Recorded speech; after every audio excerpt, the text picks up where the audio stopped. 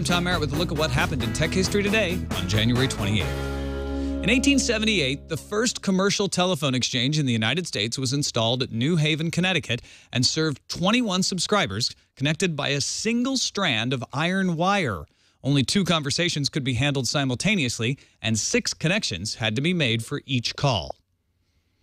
In 1960, the Communications Moon Relay System was inaugurated when a facsimile picture of the USS Hancock was transmitted wirelessly by radio wave to Washington, D.C. by being bounced off the moon. And in 2001, the Baltimore Ravens and the New York Giants faced off in Tampa Bay, Florida for Super Bowl 35, and facial recognition surveillance cameras pointed at tens of thousands of fans entering the game. Come back tomorrow for more history and get every episode of Tech History Today at twit.tv/THT.